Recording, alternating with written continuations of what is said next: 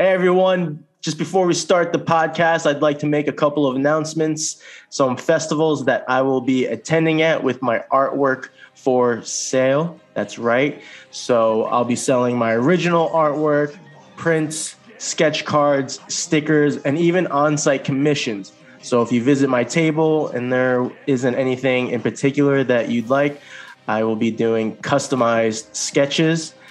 So the first one will be April 23rd at the Charlottesville High Arts Cannabis Festival. And then I'll actually be coming back in May on the 27th until the 29th for the Charlottesville Arts Festival. Now, I do want to clarify for that festival, my table will be set up on that Friday, but I actually won't be in attendance until the 28th and the 29th. Okay, and also I'll be doing demos throughout those days, so I'm really excited. And if you are residing in or anywhere around Charlottesville, you can find me at those two festivals. Mark your calendars. I hope to see you guys there. Now let's start the countdown. Yeah, please excuse the shades. My left eye, something was going on with it yesterday. And it's all like red right now. So, and I thought you were just trying to one-up me. No.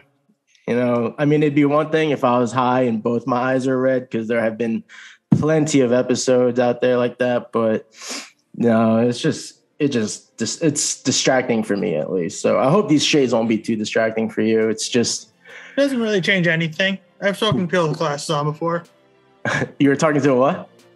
I've spoken to people who've worn glasses before. Oh, yeah. Well, yeah.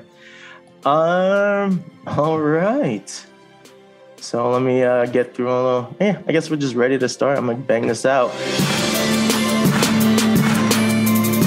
What's up, everyone? Welcome to another episode of Rated G. I'm your host, G. Terado. And I have another special guest for you this week. But before we get into all of that, I would like to welcome any potential new listeners and viewers tuning into this podcast. Welcome to the show. This is a podcast where I sit down and have conversations with fellow artists, creators, and entrepreneurs, just sharing honest thoughts and perspectives around creativity and life. So if you enjoy this content, please be sure to subscribe, whether if you are listening on podcast or if you are watching via YouTube, please subscribe to my channel. I'm trying to actually build that channel up with some more podcasts and art videos. So like, subscribe, all that good jazz to get me out there in the algorithm. Also, be sure to check out the show descriptions where I'll be providing links in case you would like to continue to follow myself or the featured guests on the show. And let's go. So with me here today is a fellow podcaster. We met through a mutual friend. And this is technically our third conversation together. I've had the pleasure on being on his podcast that he hosts, which is called Geek Talk with Tyler.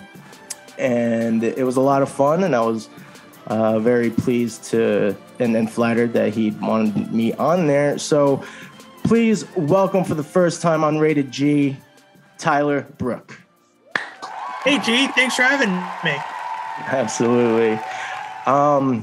So if you don't mind, sort of recapping how it is that we are here today. As I said, we met through a mutual friend, Rick Man. We did. He sent me the episode you were in. I checked that out. I figured, wow, this guy and Rick, man, really have a good dynamic. Figured, see if he'd want a spot on my show or me on his. Turns out it worked way for both of us. Absolutely. Yeah, I was curious, just to poke your brain and ask you, what was it that initially you wanted me to have on your podcast? Because I honestly, besides knowing that Rick, I had no idea if I wasn't sure if you tuned in a little bit into my podcast with him, or if you came across my artwork first. I wasn't sure, so I wasn't. I was curious as to what was it about me that you thought would fit for your podcast. And again, I was very flattered, so thank you for that. I had a lot of fun. Yeah, no problem. I'm looking for other podcasters, mostly for my show. So not only can I engage with them, but also get the chance to be on their show, and really try to get my name out there. And for those of you that didn't catch the podcast name, it's called Geek Talk with Tyler. There, I've spoken to many guests, other podcasters, artists, even some famous people like Ken Weiselman and Greg Wiseman. Okay. Yeah, see, I wish I knew more familiar with names, but unfortunately, I am the type of person where I need a face or I need to see the work to identify with the name. Well, you're not if you're not familiar with the men, then you're most likely familiar with their work. Yeah. You ever see Thomas the Tank Engine or Teletubbies? Okay, enough said. Yeah, okay. Yeah, that was Ken Weiselman. Okay. Now, you ever see Gargoyles, Spectacular Spider-Man, Young Justice, Witch, or even Star Wars Rebels? Star Wars, yeah. I'm trying to think because I get Star Wars Rebels and the other show mixed up, but I have watched a little bit of that. So that's what he worked on. Yeah. Although with Gargoyles is his baby in a sense. Nice. Well, I mean, yeah, you and I were 90s kids, so I definitely grew up watching Gargoyles, and what an underrated show. But it's a classic. Well, that's the thing. Disney's known for cutesier and cuddlier content as far as TV shows go. We have Gummy Bears, we have Tailspin, Rescue Rangers, DuckTales. They're all cutesy for the whole family to enjoy. Whereas Gargoyles took a darker, more serious approach because, to quote Greg Wiseman, everything had to be edgy in the 90s. We had the X-Men animated series, Batman the animated series, Spider-Man the animated series. Pretty much the entirety of the DCAU, for that matter, was edgy. Yeah.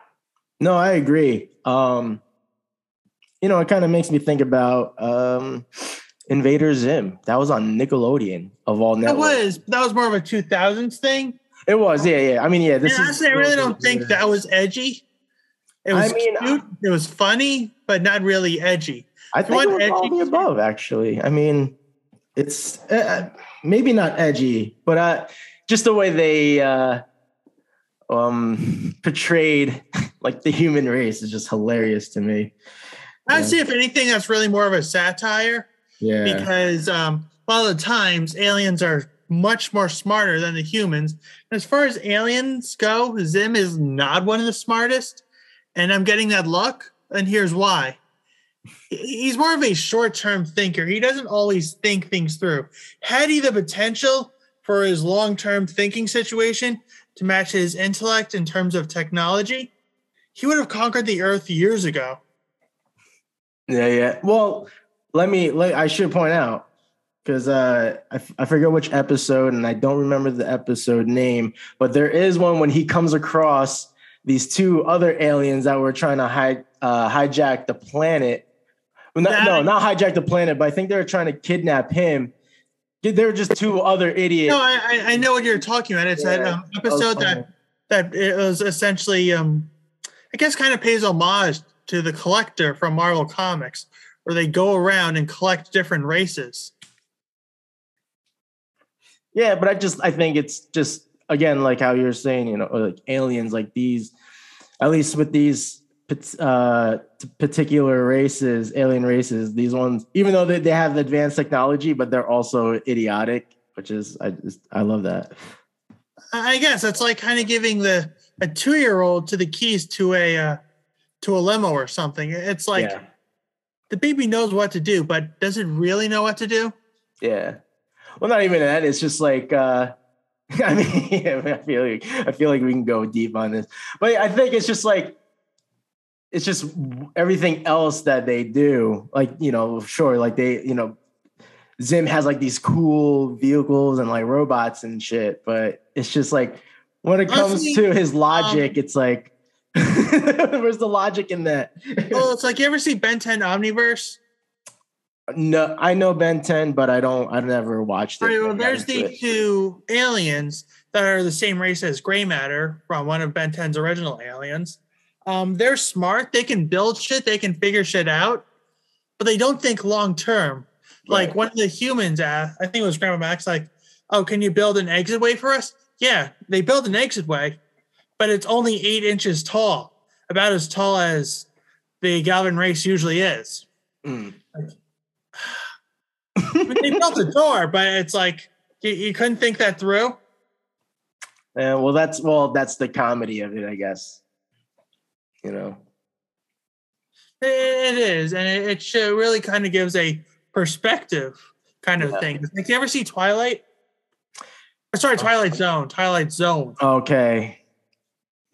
Well, are we talking the original or the original? I mean, as far as reboots go, I can take or leave them, but it really have to depend on the reboot. I've seen them, but I wouldn't be able to break down like an episode or anything. I just sort of know some of the classics. You know, the one with William Shatner, and right. I think that's when he's on the plane.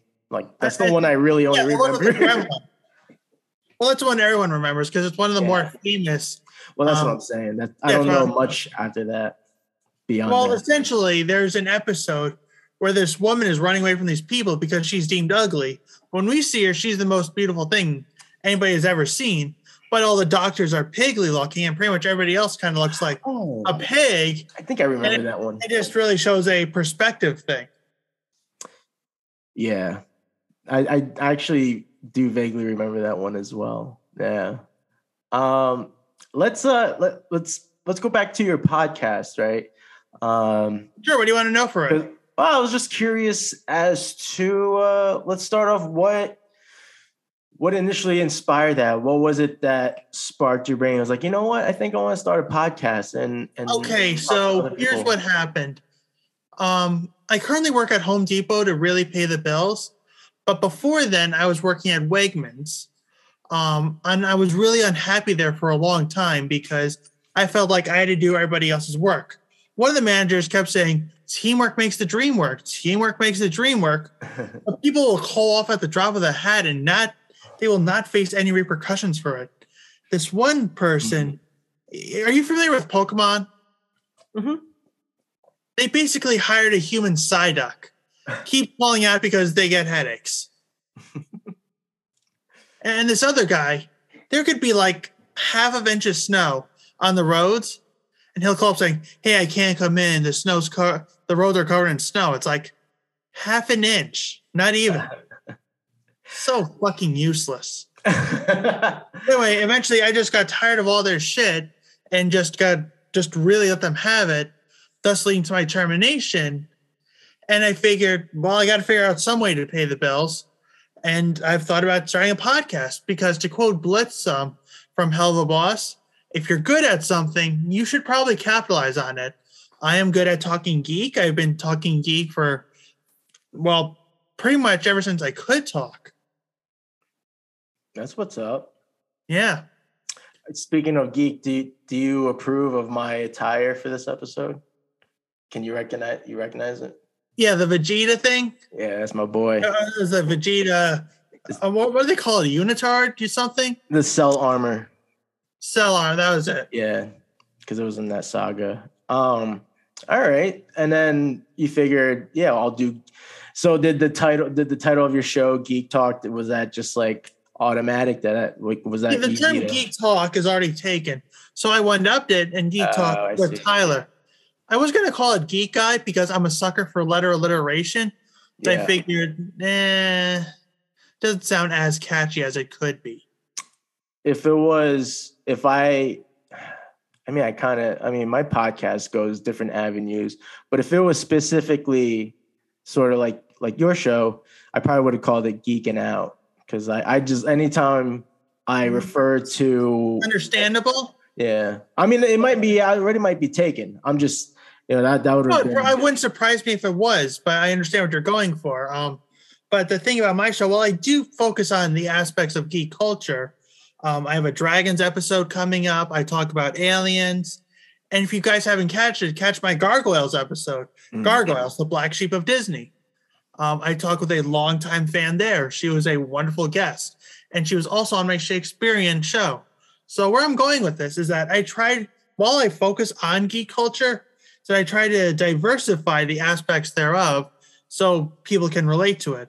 I talk about foods and fiction, one of my very first episode, and all the different foods I've seen and I've wanted to try, like oishiriku from One Piece, which is essentially a red bean soup.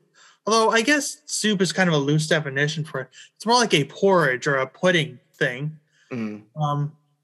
I also talk about the more famous ones, like when you name this particular food, this show comes to mind. Like Wensleydale cheese from the Wallace and Gromit series, or spinach from Popeye. Oh man, Wallace and Gromit. I remember, when he would get up in the morning and he has like that whole contraption set up. But every time he would have his toast, and was it toast and jam or butter, or would it alternate? But anytime he would have, it was marmalade because it takes place in England, right? But anytime he would have that toast, I would always think, man, I think I want some toast now. Yeah, it's funny how it looks so good. Media portrays food to be more hype than they are. One of the foods I talk about is a steak au poivre from Archer. Say what you want about the man, but he's got excellent taste in cuisine. I've had it, and it's actually pretty good. For those of you unfamiliar with it, a steak au poivre is essentially a porterhouse, usually steak, cooked in a brandy sauce and then prepared with a brandy cream with peppercorns on top. The sides usually are mixed vegetables and potatoes, but I prefer salad and potatoes. Kind of balances it all out. Damn. That sounds good, though. And it really is. Yeah, I got to be careful if we're going to talk about. Actually, no, we cannot discuss any further about food because I haven't eaten yet. And that's just going to make me hungry. All right, so I'll keep the food conversation to a minimum. It's not you, it's me. They always say that. Yeah. Well, it's both of us. You're making me hungry and I'm a glutton. There we go. Yeah. Let's, so I've been curious about, many things really about your show, just your approach, because everyone has like a different way of operating. So I was curious as to how you chose, your co-hosts, as you call them.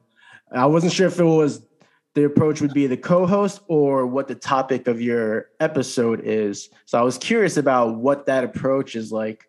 Okay, so for starters, I try to pick off topics that'll be good and I have somewhat of a knowledge and expertise about, and then I try to find the right guest for it. My Shakespearean episode and my Gargoyle guest, they're both the same person, and she has a wonderful expertise on both and can talk your ear off about it.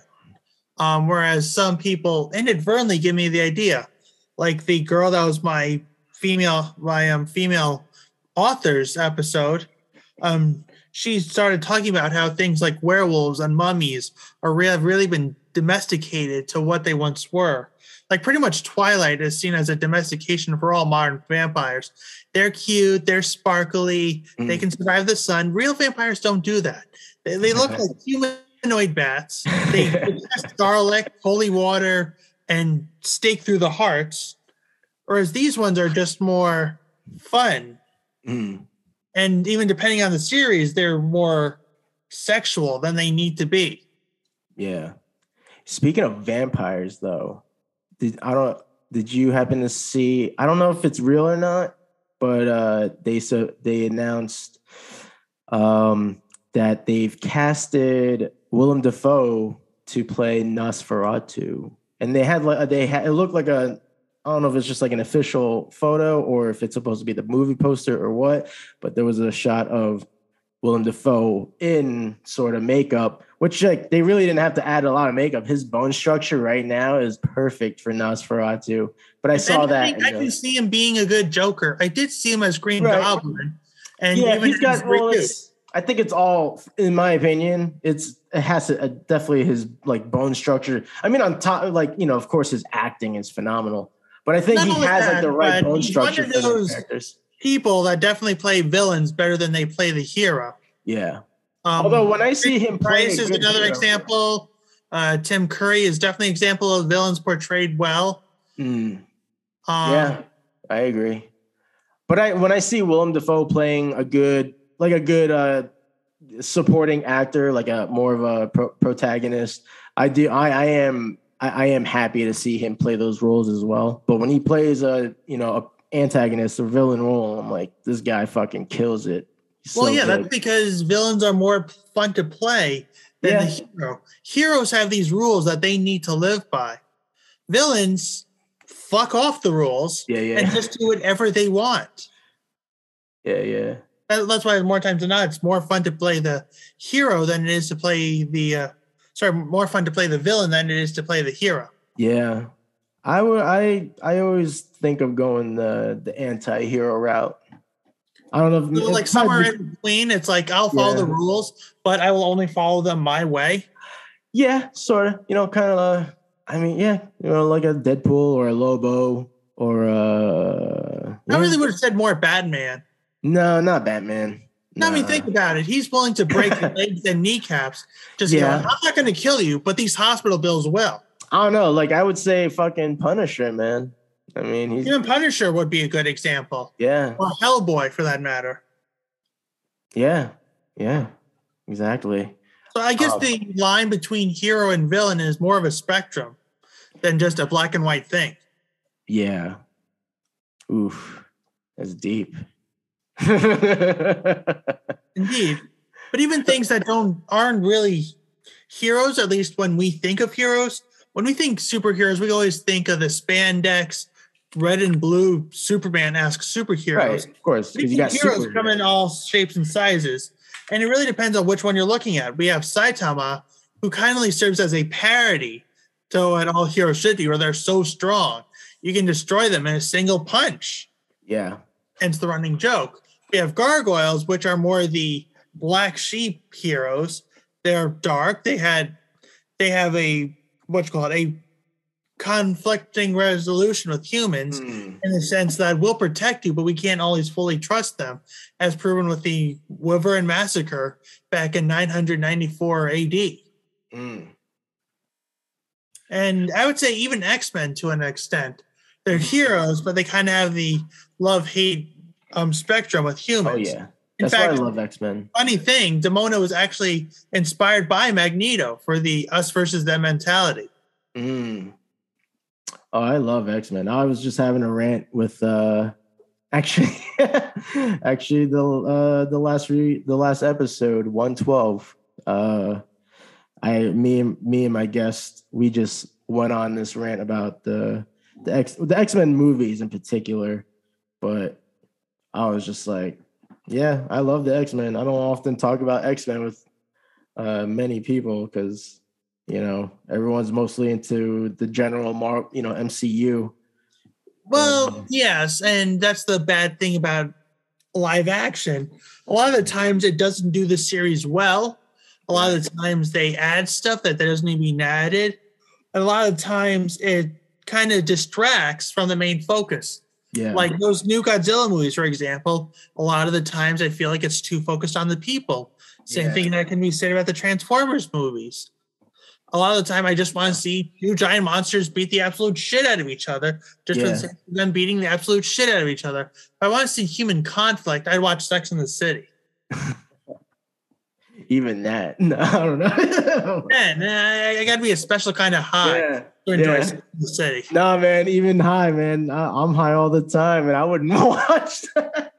Like, I've tried watching My Little Pony. I'm not going to shame it. I couldn't even enjoy it while I was high. Yeah, look, teach their own, right? That's what we say. Yeah, and I don't got their thing. But I feel like fandoms can get too defensive about their respective community. Man, the thing I have about fandom is like, I mean, I get it. I understand why it has to be done, but all the just all like the nerd culture, geek culture, like publications, they All right, really I'm going to stop you right there. Nerd and geek culture are two different things. I correlate say, it too. may the force be with you. Whereas a nerd will tell you the scientific equation. Yeah, but then you got wait, say that again. The nerds are the what? Focus on the more factional things like rocks and animals and flowers, whereas geeks focus on the more fictitious side, like your Star Wars, your Lord of the Rings, your Marvel comics, things like that. Yeah, but then you got your geeks that go pretty deep, and then it's like real close to the nerd part of it where they really start dissecting everything. Well, yeah. So you can be like a nerd about something.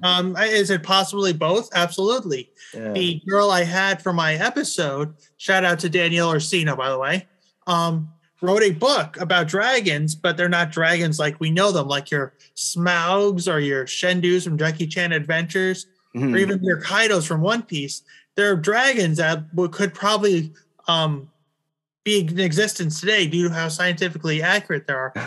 And if I was going to relate them to any animal that's ever exists, I would say a Pteranodon or a Komodo dragon would be the best too. Yeah. Yeah, of course. Well, Komodo dragon for sure. And them things are massive enough. So just imagine even the upscale of that.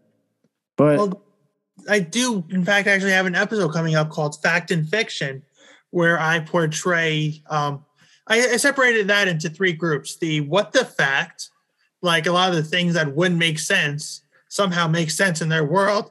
The you can see that happening, or it's like you're not sure if this would be 100% true, but it wouldn't surprise you if it was true. And then the factual side, where shows and movies and books and whatnot take a more scientific approach to it. Yeah. Actually, I wanted to ask you, how do you dictate the runtime of each episode? Because you do have ones, they vary. They do, and I hate to say this, ever since we have media devices, feels like the average attention span is a lot shorter than what it normally, or at least what it should be, or at the very least what it used to be. So I got to figuring, for those people that don't want to listen to a full hour-long talk, me speaking about things like gargoyles and One Piece or Beast Wars for that matter, they can still enjoy it within a shorter time frame.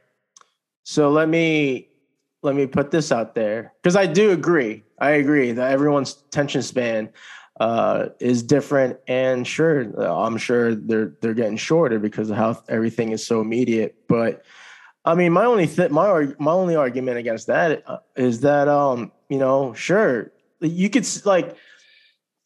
Because I have episodes that are easily run to like 2-3 hours, right? And but I know, like I just know that not everyone or anyone would sit down and listen to that whole thing from start to finish. Of course, they're gonna pause it and go about the rest of their day or job, whatever it is. They just like the sound of my captivating voice, and they just do anyway. But my point is that, like, knowing that, I'm still going to put out 90-minute, 2-hour, 3-hour content regardless, because like, it is what it is. Because I guess like depending on how you operate, like how you run your podcast, your show, is that I'm always thinking about the conversations, the interaction. So I've had episodes where I've cut it into 2 parts, but I never went in and was like, all right, I'm going to do a 20-minute, 30-minute episode and that's it. And, knowing me, I'm very long-winded. So that's like one of the primary reasons, but that's what a podcaster needs. Actually, they need to be long-winded. They need to carry the conversation out to some extent. Well, with me, I use very mundane language, so I can see myself. It depends. It all depends who the audience is. Like my friends will tell me when they're listening. So when I hear that, I'm like, oh, okay. So like, all right. Okay. So to answer your question, I really don't. When I was starting out the podcast, I try to keep. Let's see if we can do at least 40 minutes. But then I realized a podcast is essentially a recorded conversation. Right. So at this point, I just let it flow naturally. I try not to set rules for it, depending on the show. Like the Dragon episode I recorded, I asked my guest, shout out to Danielle Orsino again, would it be possible to come up with some of your favorite dragons? And she came out with a lot of dragons I wasn't entirely expecting. But a lot of her list comes from Western dragons, or at least any dragon that would fit the guidelines for a Western dragon criteria, and had one Eastern dragon. I took the opposite route and pretty much mentioned all Eastern dragons with one Western dragon in there. Yeah. Well, like, I guess I bring it up because I've seen and listened to some of the episodes you've had, and like even some of the shorter ones that were like a half hour. So is that edited, or is that like just a natural recording of? Some of them are natural. Some of them I needed to edit. Okay. Because a lot of things that were recorded, I didn't feel would flow well with the episode if some people heard them. So I just got rid of that. Yeah. Yeah. I mean, look, Ray, I'm not even trying to debate on like you should do this. Like, I'm not trying to push any of that on you. I don't want you to get that. That's called being a fascist. I'm always open suggestions. My questions are out of curiosity, to be honest. Like, I'm very fine. And thank you for being curious about that. No, yeah, of course. Because, again, like, even when we were talking, before doing this recording, you would ask me, what's this episode going to be about? And I'm like, well, I don't want to, I'm not going to ruin it. I want everything to be as natural and authentic, and I don't know if I told you this, but I feel like I've talked about it with someone, or maybe even by myself on an episode.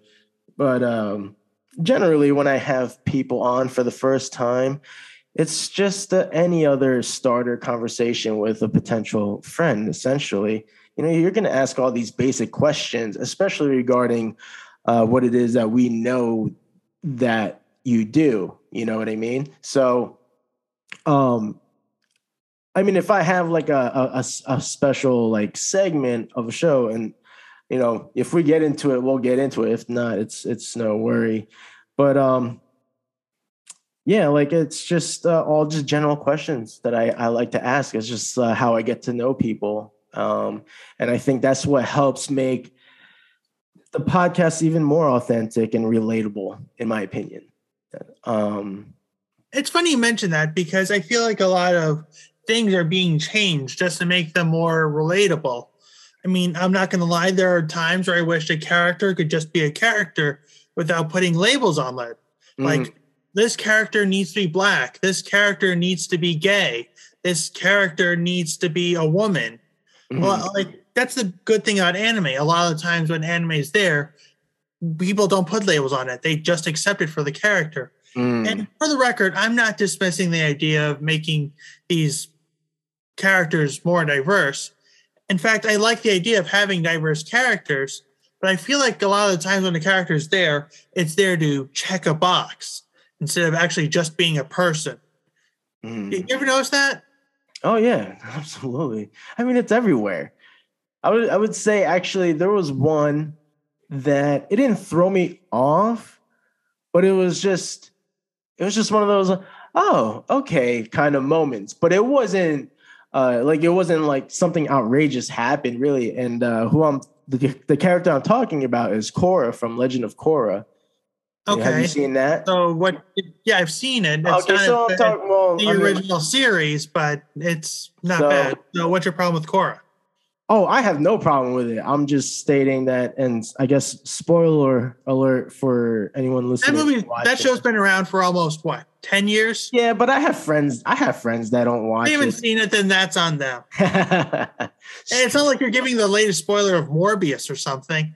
Well, spoiler alert. At the end of the series, they kind of imply it. apply that. I forget the name. Korra and the other female character. Asami, yeah, no, it just felt like they shipped her together. So my buddy said that since he's part of the LGBTQ spectrum, he noticed it. So maybe they put it away that people that don't fit that criteria would notice it, but they would. Right. Which, like, I don't know. I thought that was great.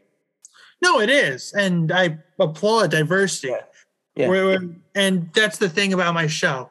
I don't care if you're black. I don't care if you're white. I don't care if you're Asian, Hispanic. I don't care if you're gay, straight, bi.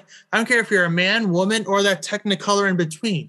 As long as you know your shit and can hold a conversation well, you will always have a spot on my show. Absolutely. I support that. I'm with it. I love it. I will say this, at least for me.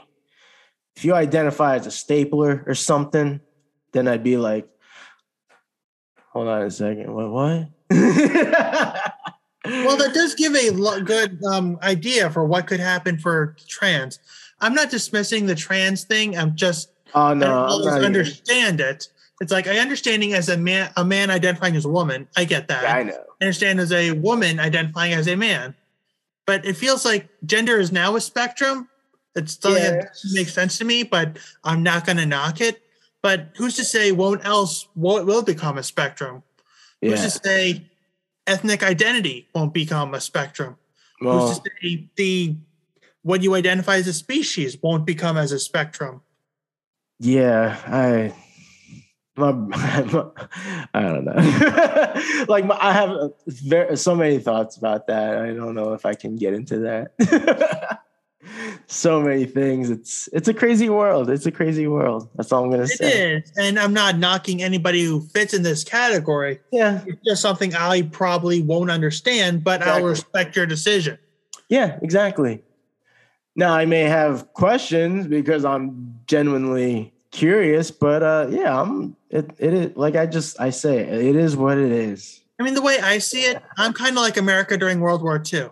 I don't give a shit until I become directly involved. Yeah. It's like pretty much how this whole, how they pretty much got in there.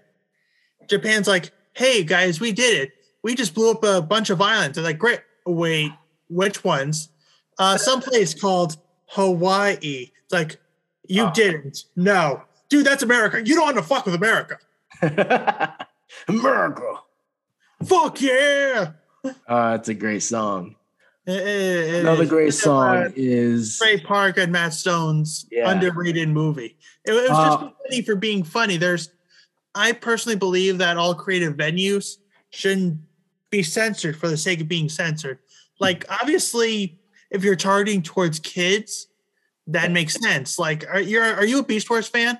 Yeah, we've talked about Beast Wars before. Okay, so there's this character, Quick Strike, who basically looked like a Cobra Scorpion hybrid, where the tail serves as like a snake, kind of like a chimera thing. Yeah.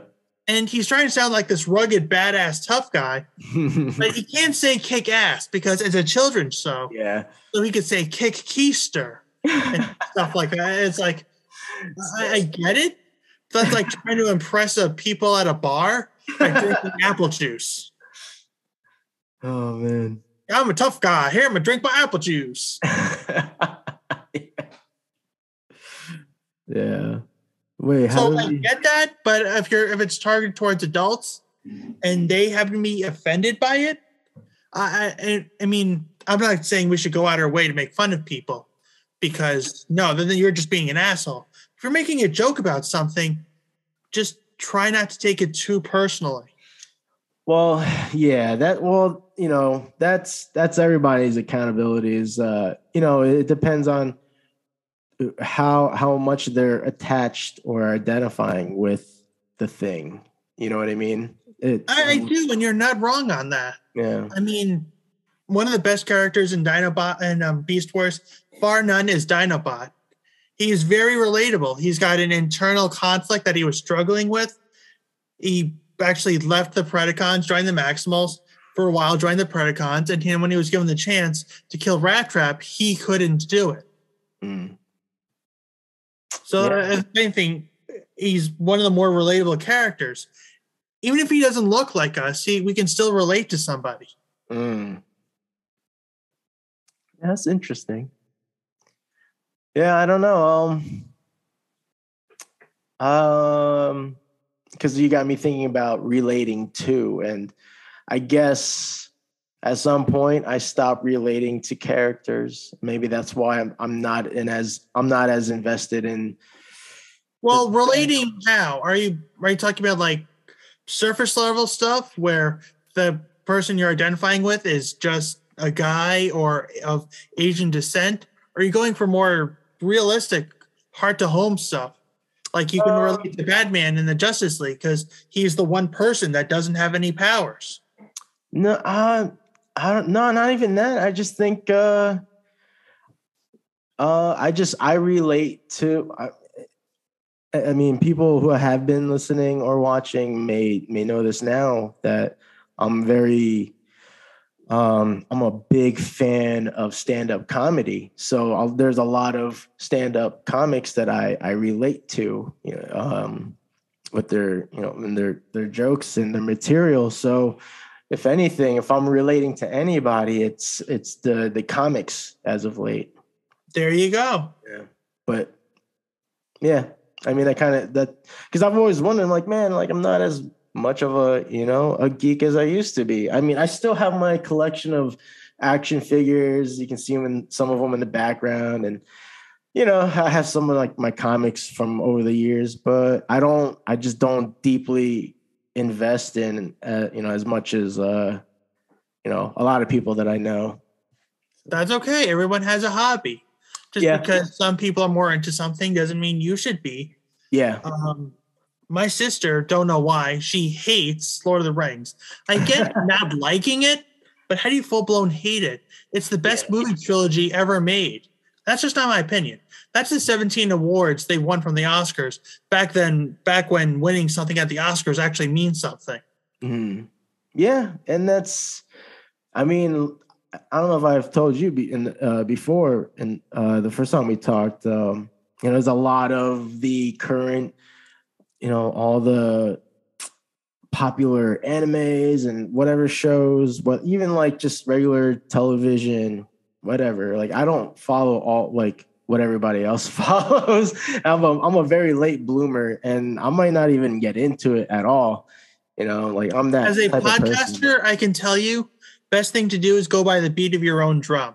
Oh yeah. My one friend loves cauliflower pizza. I don't know why. And I'll joke with him about it. It's good. I don't shame him for it.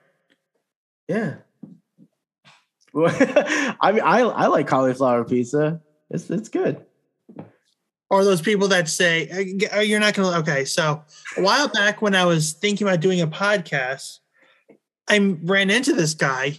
And are you familiar with the phrase "goat"? Of course, yeah. We've talked about goat. The greatest of all time. Yeah, he said that for everything. Boneless wings are goat food. Your goat, goatings. It's like, dude, what? It's like goatings. Goatings, yeah. I shit you not, goatings. All right, that should not exist. It shouldn't, and a lot of things shouldn't exist. But, that one in particular should not be a thing. You need to stop that. But a lot of the things that shouldn't be things are things. I know. That's sad, but that's just the way the world works. Yeah, but goading can be stopped. It really should be. We can just not condone it. If that person's going to continue. Honestly, the more you use something or the more something's being used, it kind of demerits all value. Like there was an episode, I believe it was in Ben 10 Alien or Ultimate Alien or whatever, where he's fighting Vilgax and he turns into Jet Ray, one of his aliens that can fly. Then Vilgax starts chasing him flying. He's like, flying is not fun when everybody can do it. Oh man, I mean, I've always, any geek had that conversation about like what kind of powers or power would you want, and I always, it's just so funny. Are we talking about combative use, or are we talking about everyday use? Right, I was getting to that. I was like, you really have to think about it because it's not an easy one to answer. So I always have a hard time, answering that one. But Well, I always generally say, well, no, it wouldn't work, but I would prefer maybe flight. But I have a fear of heights. So that's like one of those things. That'll be a monkey paw situation. Like you wish to fly, but you're greatly acrophobic, or I wish to breathe underwater. Done, but you lose your ability to swim. So you're not going to drown to death. You'll just starve to death. What? There's this whole thing, monkey paw, where you get the wish. Wait, why starve? Why would you starve to death? Underwater, but if you go in the ocean and you can't swim, you're just going to go to the bottom and you're going to starve to death. If not, you're going to die from the cold of the tears. Okay, maybe I missed. Yeah, I guess because I thought you were implying like, all right, you could have the ability to go underwater, like you can breathe underwater. I thought you were implying that. No. Okay, never mind. But being able to fly, that would be cool if you can. And it would be one of those powers they pretty much just to give to everybody. It's like, what can you do? I can fly. Oh, well, yeah, so can I. But what else can you do? Yeah, I can fly. But what else can you do? But what can you do while you're flying is the question. Right, like Green Lantern. He can shoot those green energy beams. Oh, I'm not even saying that, man. I'm talking like aerial combat, doing like martial arts in the sky while you're flying, doing like a crazy flying. Kind of like that first Pokemon movie where they had the two Charizards fighting each other. Man, I'm talking more like Liu Kang's bicycle kick in the skies. There you go. Dragon Ball Z, but with actual martial arts in the the original series was full of martial arts. Who? In fact, the original series was full of martial arts. Yeah, but I mean, even in the whole first series is basically the anime version of Journey to the West. Yeah, but I'm saying more having ties to Sun Wukong. But I'm saying more of how it's displayed. Like there is fighting in Dragon Ball Z and Dragon Ball, but I'm saying, I just feel like Avatar: The Last Airbender and Legend of Korra, what they were able to do in, with the bending abilities, showing the martial arts, the actual, like just showing real technique and something like that, but applied to, the DBZ world. It would be. Well, that's the funny thing about all the bendings. They're all based on different forms of Chinese martial art. Yeah, and so is Dragon Ball, right? They're fighters. And it started that way. It originally started that way. Yeah. At this point, Dragon Ball exists to say, I'm stronger than you. Oh, no, wait, I'm stronger than you. I'm stronger beyond that. At this point, it's a pissing contest. Yeah. Who the strongest individual is. It's seeing whose dick is bigger. Pretty much, yeah. Or vagina. We don't want to leave out the the female character. Okay, well, who has the thickest vagina? Yes. Well, basically, it's a pissing contest of who's strongest. That's all it really feels like it comes down to. Yeah. That's hilarious. So, all right. So aside from podcasting, hosting your own podcast, what other podcasts do you listen to? I try to keep my viewing diverse as possible, so I feel like I can get into more contact. My one buddy does a sports podcast, and I listen to that. And actually, in December, I have an upcoming episode called "The World of Fictional Sports," where we talk about sports that we've seen in fiction, like say Quidditch, and how it applies to today's world, and how the inspiration it got from modern sports like basketball and soccer and football. Okay, that's cool. But when I'm not podcasting, I'm actually getting back into writing children's books. I published my first book a few years ago. It's called Peter on the Cold Christmas. I'm working on my next book. I don't want to give too much away, but it involves a hyena and the act of empathy. Interesting. I did see your post on that, and I was actually gonna get into that eventually, but I'm glad you brought it up. So what inspired you to write that book? The first one or the second one? The first one, the Peter and the Cool Christmas book. Honestly, it started out as a what if concept, like that thing, be good or else you're going to get coal for Christmas. Okay. Yeah. It started off as a what if concept, like what if somebody was trying to be bad in order to get coal? That's how it initially started out. But as I wrote the book, I find myself that I identified a lot with Peter because growing up, I wasn't the most socially graceful child. And I did things and because I thought I just wanted to fit in. And when I got older, I'm realizing just because you have someone's attention doesn't mean you have their respect. Oh, right. Of course. So I find myself relating to Peter a lot, even though this book takes place in Russia. And I picked Russia because it was a cold place to live. Mm-hmm. That's like the only reason why I picked it. But anyway, he grows up in a poorhouse, like the book says. And he lives with his mom, his dad, and a yak, because I was going for a rhyming thing. And he's bad all year round just so he can get coal from Santa to keep his family warm during winter. Oh. It's one of those don't judge somebody until you get to know them kind of books. Absolutely. And even then, I don't think you can really judge them because that's the way they are going through something. Who can say what you would have done under the same circumstances? Absolutely. I mean, that speaks volumes because that's something you can virtually, relate to like anything right now in life, to be honest. There you go.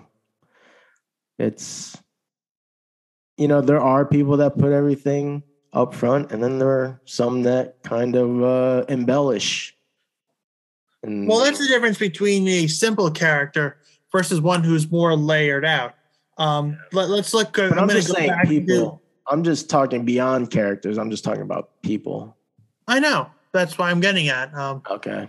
Someone like David Xanatos, he's a layered guy. Yeah. He's very smart. Without him, the series wouldn't have unfolded. And we even have the television trope now, the Xanatos Gambit, where no matter what the outcome is, the person who makes the bet will win.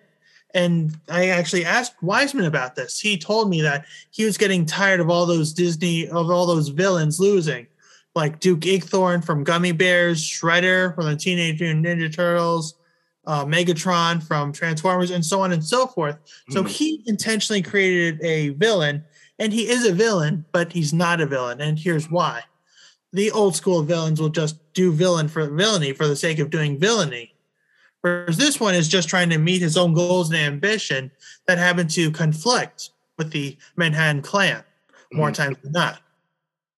And even when he appears that he lost, he will always find a way to win. Like I would say the most modern example I can think of off the top of my head is I put my name on a dating profile, send the link to my website and all that jazz. And even if I don't walk out of that website with a girlfriend, I can still find victory in the fact that I'm still getting my name out there as a podcaster. Maybe they'll check it out. Maybe they'll recommend me to their friends. Who can say? Mm-hmm. Now, I mean, that kind of actually brings me to this point because we've briefly talked about it in the past, like the last time. Putting out more content on your pages now. How's that been? Good. It sounds like you have. The reason why I asked generally is because like you have a lot of it. Well, it seems from my view that you have a lot of like you're logging a lot of episodes with all these guests.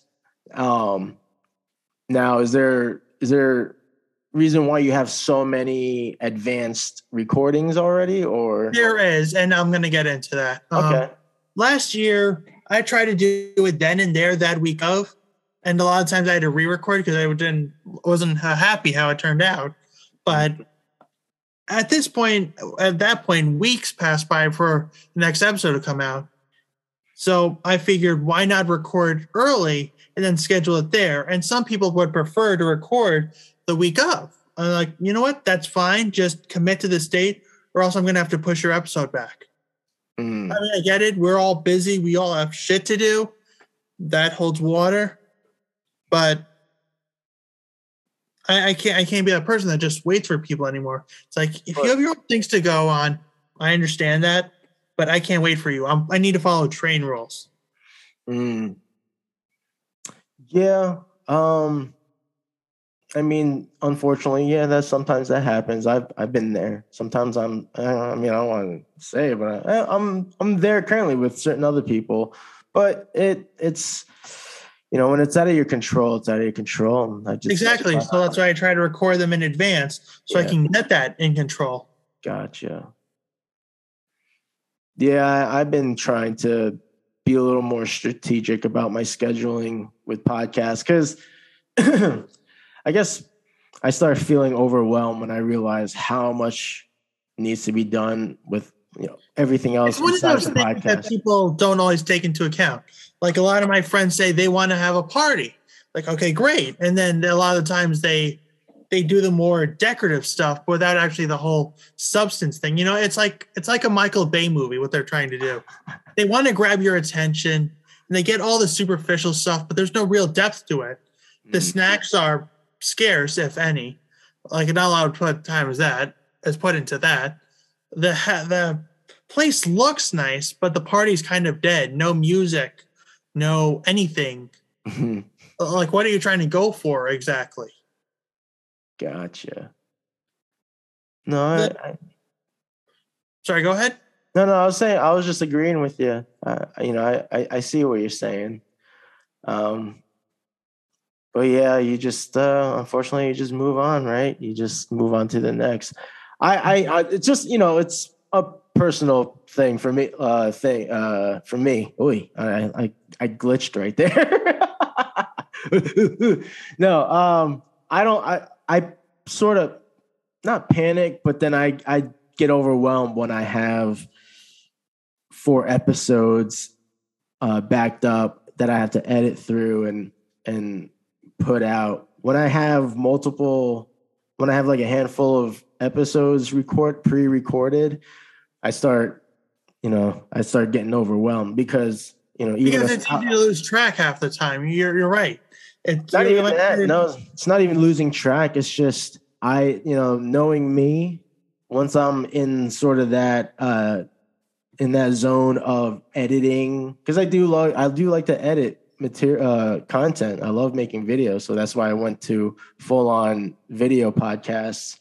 But I do like editing, so I know a lot of my time is put on the podcast for the editing aspect, and my artwork is put on hold. So that's when I start getting a little frantic, because I'm like, I want to work on art too, but so much I'm always like focused on the podcast.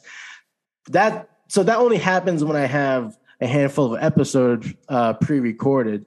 So I try to schedule, is what I'm getting at. I just try to schedule a little more strategic so that every week I'll always have at least one. If it's 2 episodes, it's fine. But at least every week I'll always have 1 episode I need to review, edit, post-production, all that stuff, and then publish or schedule for publish. Yeah. It's a balancing act. I'm not going to lie. I put off the hyena book for so long. I'm still doing it. Yeah. But my podcast, my main priority. Well, if we're not including work, because my job pays the bills. The podcast is fun, but as of this recording, it's not making me any money. I mean, I get sponsors occasionally for my show. But if I were relying on that for it to be my main source of income, I'd be homeless by now. Yeah. Well, yeah. I'm the same way. I just started a day job to invest in on the business, because I'm also trying to do some more markets and festivals here. So, there you go. Yeah. Anything you can do to get your name out there. Yeah. The old expression, there's no such thing as bad publicity.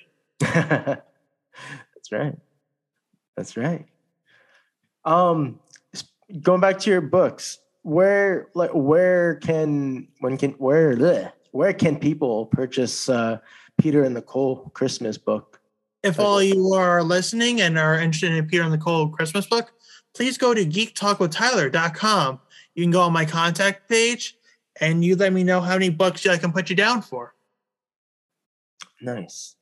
And also, I'm sorry, I'm going through my notes. I want to make sure I cover everything I wanted to discuss. So outside of podcasting, outside of comic books, cartoons, outside of all that, what else do you do? Like, what are your other interests and hobbies outside of those?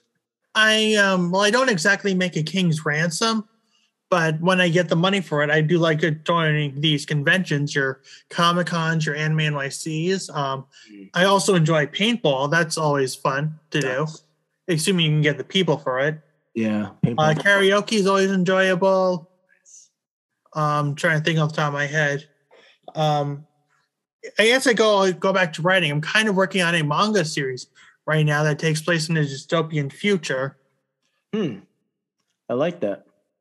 I'm all about that dystopian future. There you go. That's what's up. Yeah. So how do you balance the time for all these projects? And even, it's hard. I'm not going to lie. In fact, somebody submitted some characters for my upcoming Squid Game episode that I wasn't familiar with. So I have to research about those and watch a series. Got a Game of Thrones characters on there. I have all these video game based characters that I just got to do more research on before I can actually decide how far they'll make it. So I got to put some time in for that. It's a balancing act. To quote David Xanatos, if you pay a man enough, he will walk barefoot into hell. That essentially means that if the price is worth it, they'll do anything to get it. You like quoting a lot of characters, especially referring to Xanatos. He is badass, though.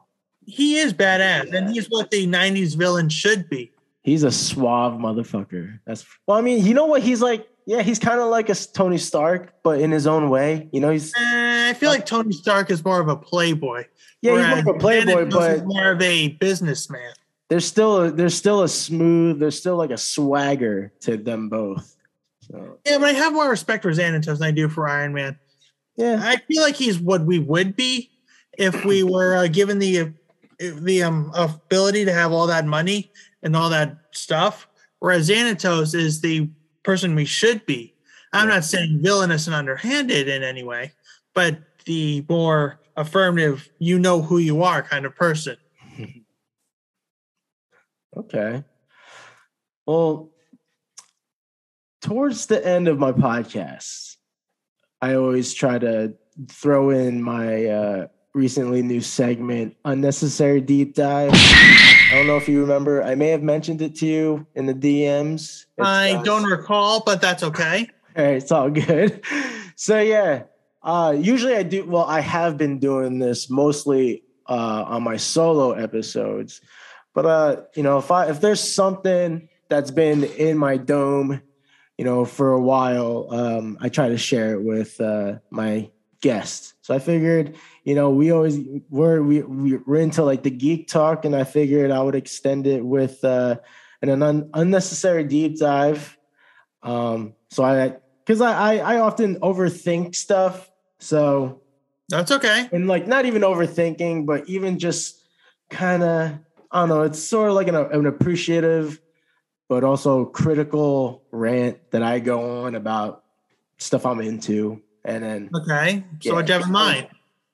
So one I've been thinking as of late, and I've been talking to another friend about it, is the Logan film versus the Old Man Logan comics. Okay. So what's the question? Well, for me, it's not so much as a question, but more of an acceptance of like, you know what? Like, I like Logan the way it is as a standalone film. It's okay that it's different from the comics. I actually kind of prefer it that way because I read the comics. Have you read the comics or seen the film? I've seen the film. I vaguely recall the comics. And here's what I'm going to say about that. a lot of the times people expect everything to go in to a live action film counterpart.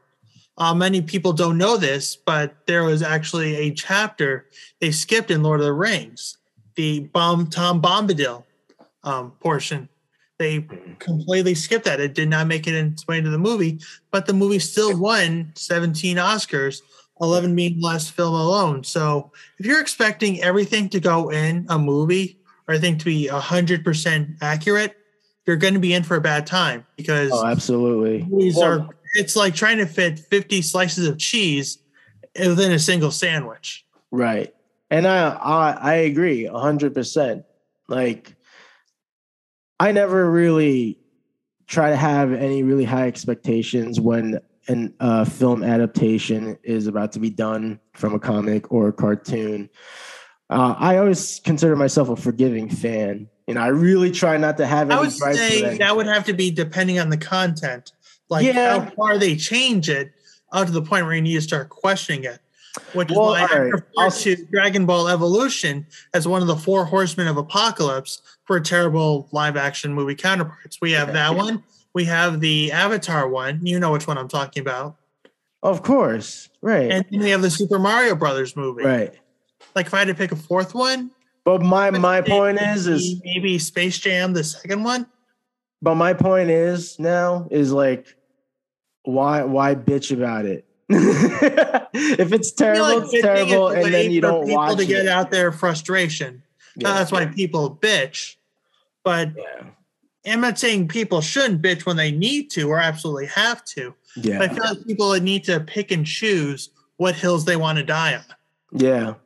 Well, basically, my rant would be going back to. So I want to go back to Logan because that's the main focus. Is that because there are fans that are like that will, they nitpick. So those, because it's not like the comic books, like it wouldn't be possible because of the whole Fox Studios, Marvel Studios thing.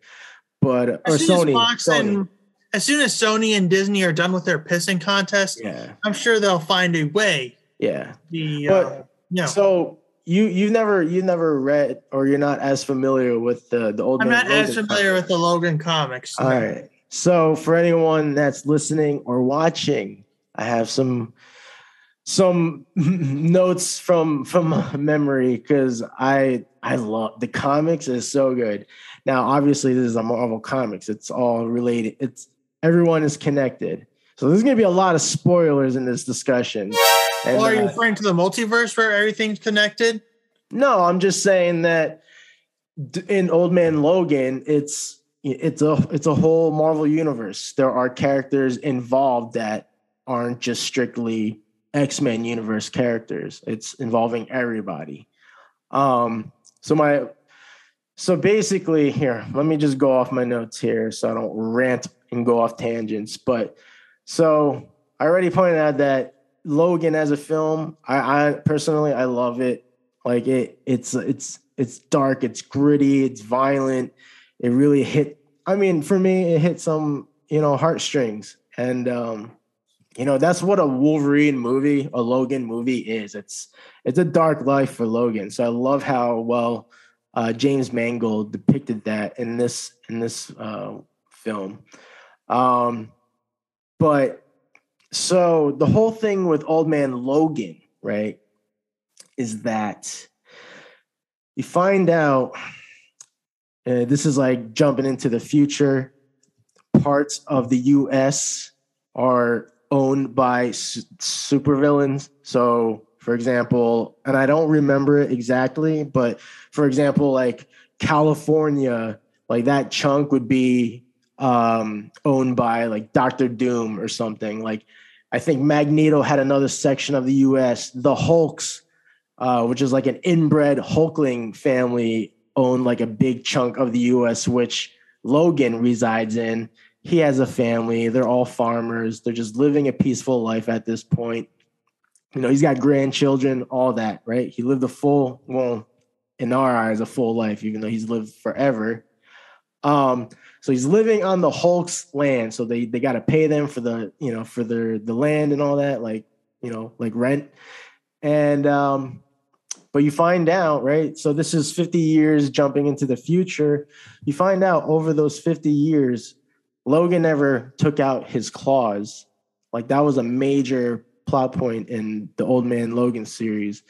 And the reason why, which I feel like they kind of try to hint at in the Logan movie, and I'll point it out in a sec, but the reason why in the comics he never pulled out his claws was because he killed the entire X-Men. Oh, shit! And yeah, so that's a major spoiler for anyone that is like a comic book fan, a Wolverine fan, but never read that series. So that's a major spoiler. He kills all of the X-Men because, was it Dr. Mysterio? Is that, or is it just Mysterio? It's just Mysterio. Huh? It's Mysterio. You like the Mysterio. villain? Yeah. So Mysterio somehow is able to trip Wolverine's senses, and he gets him with like a crazy illusion of all of the Marvel villains you can think of crashing in at the X-Mansion. They just like take over. Wolverine basically goes in berserker mode because he's like, he's seeing like his teammates, the students getting killed. He's fighting off all these villains. He's slicing them up, just going full berserker mode. And then and it's crazy because like when you're reading the captions, the bubbles, it gets to a point where like you're seeing the villains attacking him or he's killing these villains, but they're saying like stop, or like they're like, didn't they do something similar for the Injustice movie?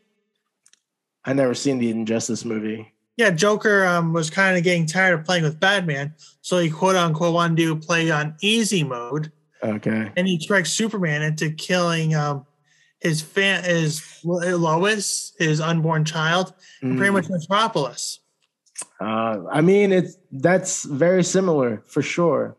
So Wolverine slicing up everybody, and then the illusion wears off, and he finds out that he had Jubilee, I believe, in his hands, all just like gutted out, and she dies in his arms, and it reveals everybody in the mansion all sliced up. It was crazy. And then I don't think they actually explored that in the movie, did they? No. So my theory is, I think they try to imply it because in the movie he's with Professor X. I think they try to imply that Professor X may have killed the X-Men with his, when we had those like episodic, like telepathy thing. When Mind burst? Yeah.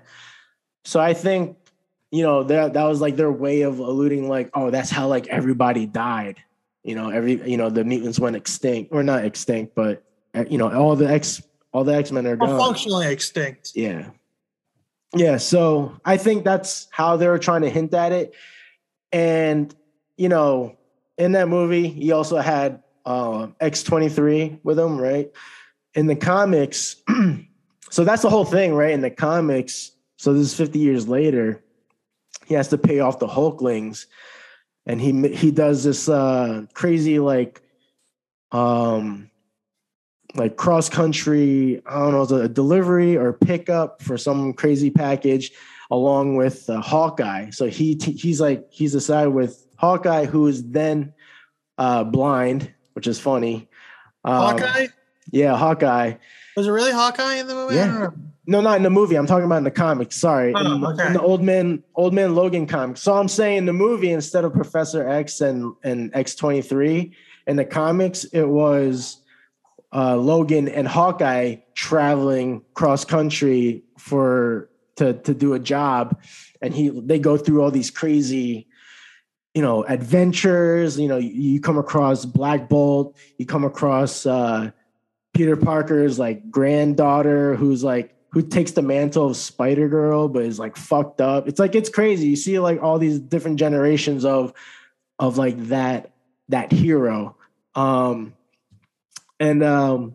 He fights like, even like, who was it? At one point, Logan fights the Red Skull, which is pretty crazy. But anyway, cut this short. Spoiler alert. Also, Logan makes it back home. Unfortunately, I don't think Hawkeye was with him, but he makes it home finally, but only to come home to his family murdered by the Hulks. So finally, he snaps.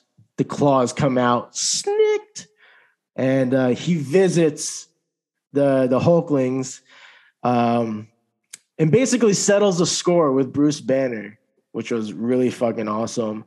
You know, he kills all, and then that's the thing too. Like the Hulks, they were kind of like hillbillies, all like, you know, deformed and, you know, just real like redneck hillbilly kind of character, but just in Hulk form.